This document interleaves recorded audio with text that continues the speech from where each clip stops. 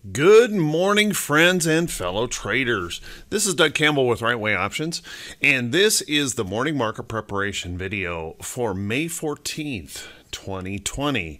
Yesterday, we had some nasty selling after Jerome Powell came on and warned of lasting and damaging impacts to the economy.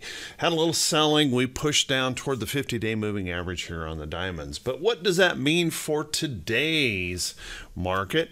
How about we settle in, buckle up, and get ready for the Thursday edition of the Morning Market Prep video. So this morning we've got kind of an interesting market. We had a rather volatile overnight session in the futures, and earlier this morning we were trying to push up into positive prints in the Dow futures, but here over the last 20-30 minutes we've kind of started slipping south on those numbers. Right now, as I'm speaking, Dow futures are now pointing to a 120 point gap down. But we've been kind of dancing around in here all over the place, so anything is possible by the open.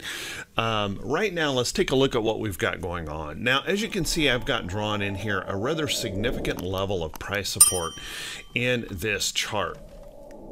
If we back this off over here, there's evidence all across here how important this level might be. And this is also happens to be where we could see that 50-day moving average. As a matter of fact, I'm going to adjust that line down just a tiny little bit and just draw it right there on that 50. So right there we have that 50-day moving average. Now the good news is that 50-day moving average is trying to turn itself up. So we've got this little flattening out starting to occur in there. So that's some good news, but even though we're gapping down here this morning, there is a little bit of concern that we could lose that level of support and then drift on into kind of a big potential move lower, a big hole here. As you know, yesterday I mentioned this. I put this on here. Goldman Sachs has suggested that we're going to see a 20% pullback in the market over the next 3 months, and I just put it on the chart here just as kind of a reminder that they've done that. And let's just to see how good they are at predicting those kind of things that far out in the future. One thing that I would say here is if we do drop through this level, there is another little price level right in here where we could find some support if we happen to slip through there. And then we have other levels of support in here that could hold us as well as we start moving on down in this process. Now, why would I even be talking about that? Why would I even want to consider that we're going to slip through that 50 and keep on going? Well, let's take a look at the SPY. SPY is quite a ways from its 50-day moving average, and it is entirely possible that we could find some support right in here and hold right in this area. But if the pressure really comes on in the market, say for example, we get that jobs number today and the pressure really comes on, it really wouldn't be all that much of a stretch to see us pushing down in here toward that 50-day moving average here in the SPY. So kind of keep in mind that certainly is possible, and if we get the SPY pushing down through there, I would suspect that it is going to push the Dow even further. So we'll want to watch that pretty carefully if this happens to slip into that area right there. Now keep in mind, if we hold that area, we're in good shape here on the SPY. If we were to fail that area, next level of support would be down in here. And by the way, right down in here is that Goldman prediction on where the market may go over the next 3 months. So keep an eye on that. We've got a little bearishness here in the market and a little bit of uncertainty maybe as we head into the weekend. Let's take a look at the Qs. Now the NASDAQ clearly is in a much better situation than the rest of the indexes. It rallied so much. It was kind of extraordinary how much it rallied, to tell you the truth. And as you can see, we're holding on. We caught some support right in here. We broke through it, rallied back up, but we caught support right in there. We do have some price support right in this area as well. In that chart, that actually extends right on through over here. So fairly significant level of price support right there. If we were to happen to break that, if the sellers really start taking over, there's still plenty of price support in here before we come anywhere close to our 50-day moving average.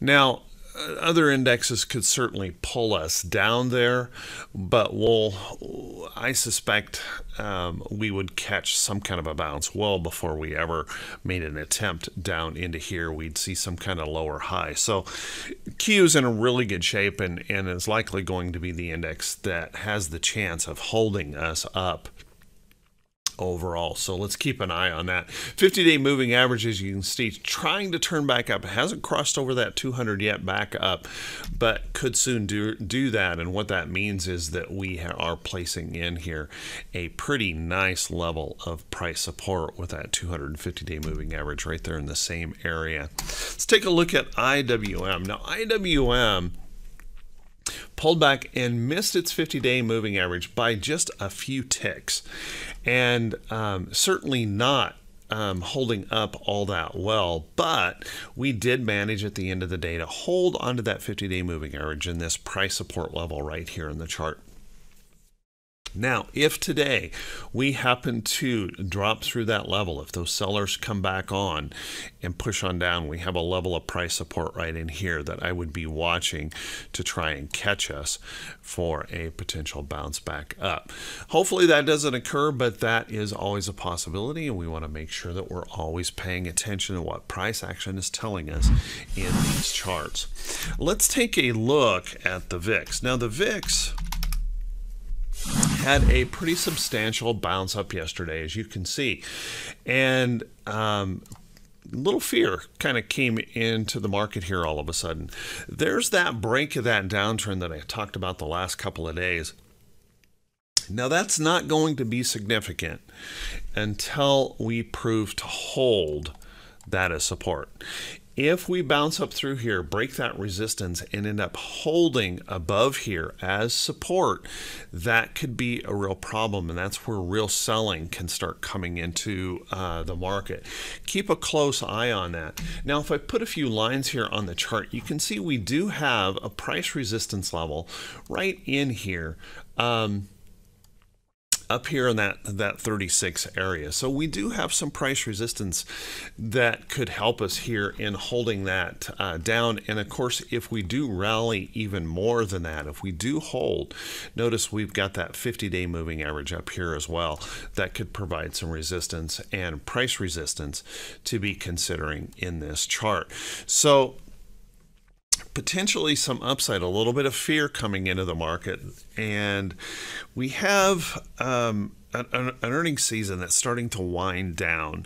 And as that earnings season winds down, we have fewer and fewer things that can really inspire us to move higher. And then we end up focusing a little bit more on those economic numbers.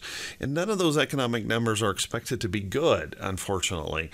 And Friday is a big day today. So we'll want to kind of be really focused on this price action here over the next couple of days as we head into the weekend, and that uncertainty that seems to be brewing back up, bubbling back to the surface, uncertainty of what reopening the economy is going to look like, whether or not there's going to be a resurgence of the virus, all these different things out there creating some issues.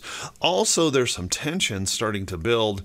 Well, I shouldn't say starting to build. There's been tensions with China for a long, long time, but those tensions are growing this morning with the FBI warning that there was a governmental, Chinese government launched a cyber attack against anyone doing research on the coronavirus here in the United States, attempting to steal research and data on possible cures or possible treatments.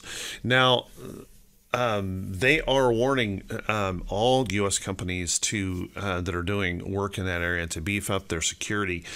And obviously, with the Trump administration kind of being rough on China anyway, that could really toss us into some uncertainty as well. If we start noticing these cyber attacks continuously happening in those attempts to steal data, I gotta think that's going to inspire the president to step up here and maybe increase his rhetoric against that. That would also create a little bit of tension. So we'll want to pay attention to that news if that continues to develop. FBI has asked everyone to report those attacks as quickly as they can to the FBI so that they can pursue that carefully. So let's take a look at T21. 22. T2122 is a 4-week new high, new low ratio. Now this gives us a little bit of encouragement. T2122 has reached down here into that bullish reversal zone. So we're down here where we're kind of stretched out to the downside. Now right now, as I look at the Dow futures, you would think that's not the case. We're looking at a 155-point gap down. But we could gap down this morning. We get that pop down and then start that rally off of there. We get that little bit of a recovery.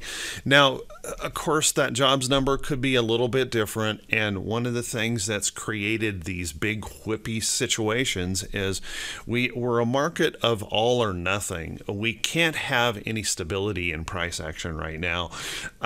We all know that this rally that we created, where the NASDAQ rallied almost all the way back up to all-time highs, just really was ridiculous. We have pressed and pressed and pressed this rally to a ridiculous extent. And so, is it possible we could press the sell-off to a ridiculous extent? Yes.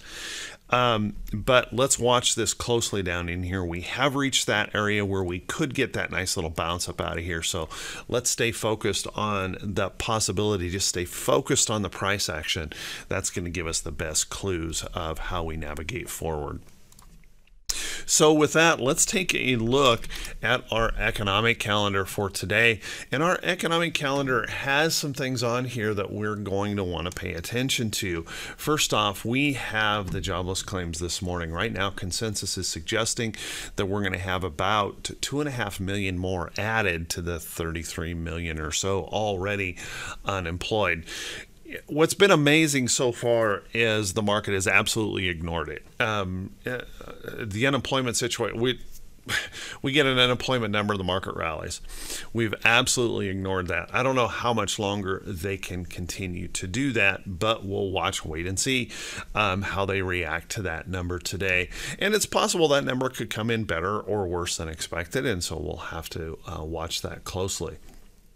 We do have import-export prices that will be also before the market opens this morning. We'll want to pay attention to that, but it's not as likely to move the market like that jobless claims. Natural gas report, we have a 20-year bond announcement. 20-year bond announcement that's going off today that could maybe have some impacts. And then we see a Fed balance sheet here today. I doubt anyone cares about that. We know the Fed balance sheet is spiking, going higher and higher and higher. Debt doesn't seem to matter to the market anymore as long as they keep passing money to stocks.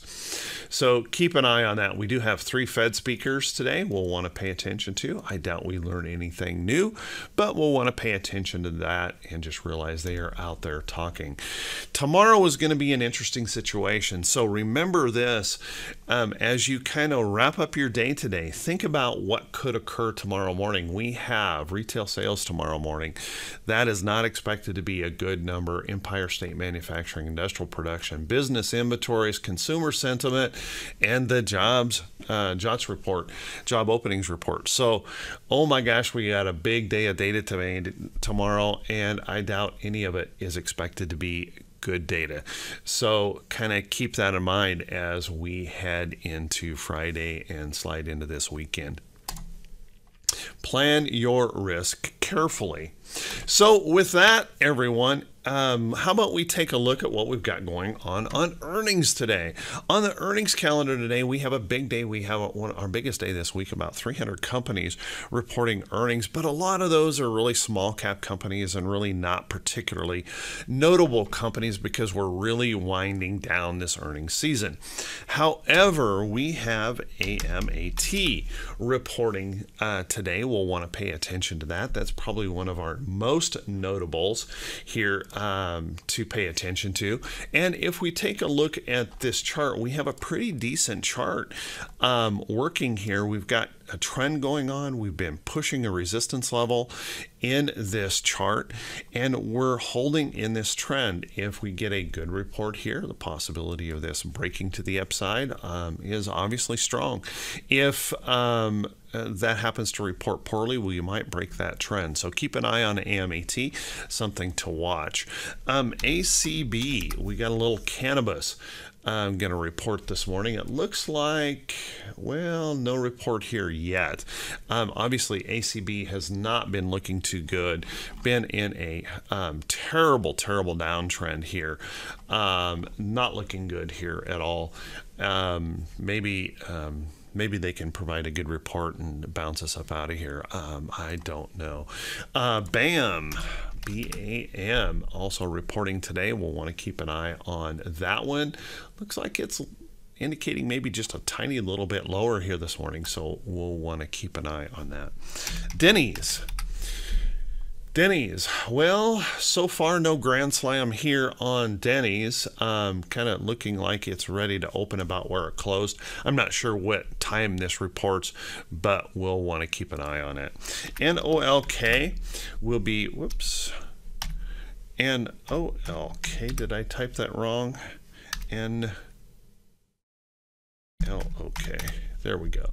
No, I've got a symbol. I've got a problem in my document I need to check here. I apologize, guys. I'm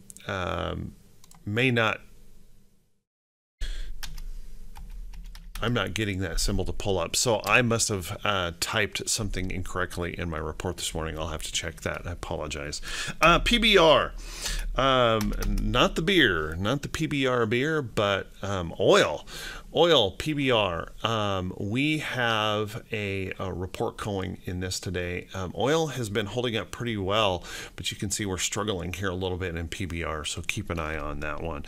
SSYS also reporting this morning. We'll keep an eye on that one. And Wix, again, some of these are just not what I would expect to be major market moving stocks, so kind of keep that in mind. But Wix moving up sharply here this morning on its earnings report. Apparently lots of websites being built during the coronavirus. Everybody's staying home building websites.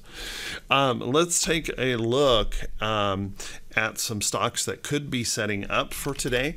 But before we do that, guys, if you would do me a favor, if this is the first time you've seen these videos, if you could please click that subscribe button on YouTube, and then also click that bell icon when it pops up so that you can be notified every time I post one of these videos. Over 800 videos now on the YouTube channel, and I want to say thank you to everyone who has been clicking those thumbs up buttons and leaving those comments. You guys are helping the channel grow. You're awesome. Thank you so much. Humbled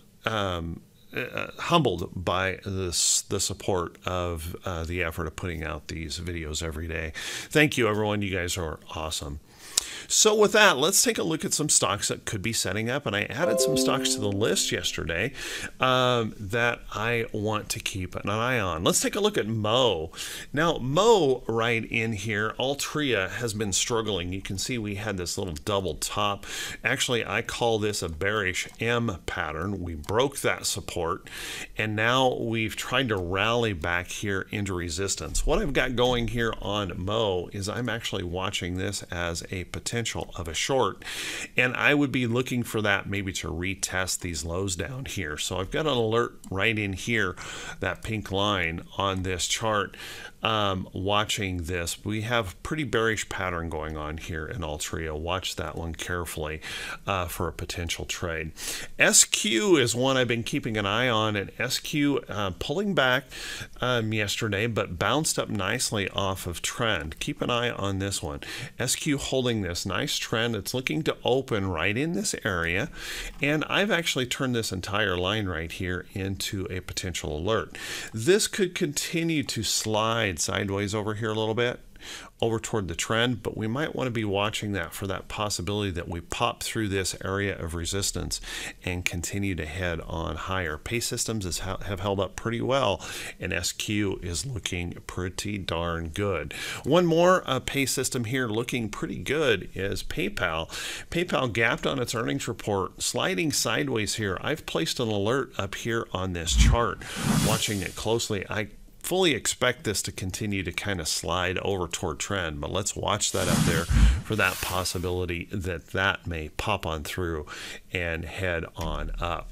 Take a look at Wayfair.